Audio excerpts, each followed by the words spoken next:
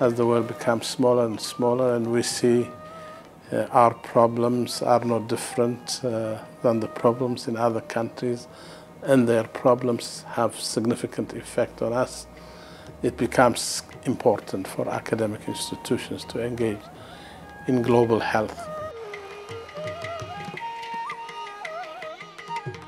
UCSF Proctor Foundation and Aravind Eye Institute in Madurai, India have been collaborating for nearly 2 decades. The relationship with Aravind actually started in 1991 when we first went there to look at the corneal ulcer problem they have, and it's continued until this day. But Aravind has gone on now to become the largest eye hospital in the world, as you probably know. They do 200,000 cataract operations a year, and they see over 2 million patients.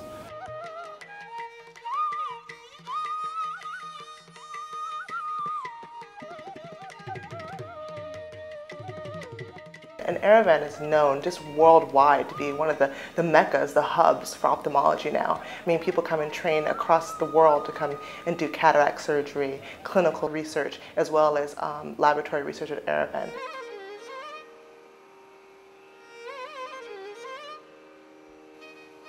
We're currently involved in 3 projects here at Aravind. The largest of those is something called the Steroids for Corneal Ulcers trial, and it's a National Eye Institute sponsored trial. And at Proctor, we're the coordinating center. It's a multi-center study, a very classic randomized trial looking at the effect of steroid treatment for bacterial corneal ulcers. The steroids for corneal ulcer. It was a $1 million question. People were asking in our country for 30 years. And there was a lot of feedback from ophthalmologists from the country. They collected, will you use steroid? Yes, I will use steroids. 80% they say, yes, I will use steroids for bacterial corneal ulcer. But it's all anecdotal. Simple reason is you can't find enough sample to say steroids helps or not. 2 years we have recruited more than 250 patients, and 2010 January, that's the end of the project. It's a 4 years project, and we will cover the sample, adequate sample.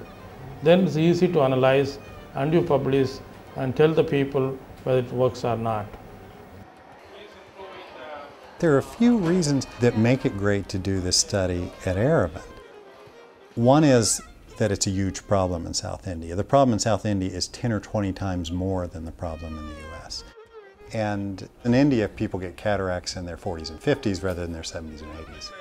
We can't study it in the US. We don't get the volume of patients. So the problem is bigger in South India. They have the patient population, but also Aravind Hospital is great for clinical research. So we're really hoping to be able to answer the question of whether steroid treatment as adjunctive treatment will make a difference in outcomes as far as vision and infiltrate scar size in corneal ulcers. It's a very practical question, but something that we wouldn't be able to answer without having a center such as Aravind. But we feel like they're very scientifically relevant questions that are very important to answer and would benefit patients around the world. UC's mission, I feel, is it's a marriage of basic science that's state-of-the-art, like what's happening in Mission Bay, and grassroots involvement with people on the ground. UCSF trainees and students work at Aravind to enhance their training years and help build research capacity in India.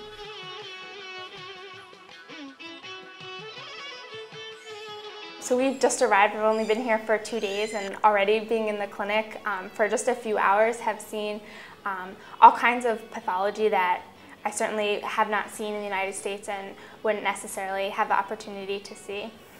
I've seen some corneal dystrophies, really rare genetic diseases, all different kinds of corneal ulcers. I mean, these are things I just read about in my books, and now I come here in the first couple of days and I've seen them, you know, and that's just amazing to see and to know that those things are out there. Oh, I see. Building a research capacity in India is very, very important. It is mutually beneficial. They have the instruments, they have the technology, and we should do at least whatever is possible here, then we can have their collaboration. At the same time, certain studies can be done only in this setup. There are certain diseases very, very common here that gets prioritized in developing country. So we have to be having our own research projects and acting as a PA to work more closely with our patients. I think on the Aravind end, there's been a more recent interest in developing their infrastructure for doing research. And I think that's where us coming in, being able to work together with them has been a very fruitful relationship.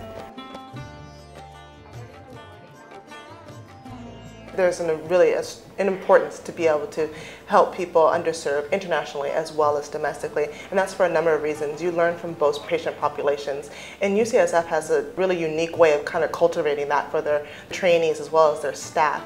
They give you opportunities to see and help with the cutting edge technology that they have there in the States and to be able to apply those internationally. I think we're just at the tip of the iceberg for the potential research that could be done between Aravind and Proctor Foundation and UCSF. We've been able to accomplish a lot, but it's really clear to me every time I come here that there's so much more potential. We want further collaboration. We are not asking funding or anything. So we never ask funding, we never ask money. We want exchange of skill and scientific knowledge. You are not only helping Aravind people, you are not only helping Aravind eye care system, you are helping people in developing country, particularly Indians, where the disease is more rampant, more prevalent. By collaborating with Aravind and other collaborative research in general, we're really able to answer questions that can have an impact and translate into direct patient care. If there's institutional collaborations, it's a platform for long-term relationships. Researchers may come and go, but there is a structure there of collaboration that will continue, and it's long-term. You know, 10 or 15 years from now, you won't see Jack, you won't see me, you may not see Dr. Srinivasan, but you'll see Nisha and Dr. Prajna, or someone new who hasn't come along yet. So I think it's continuing generation to generation.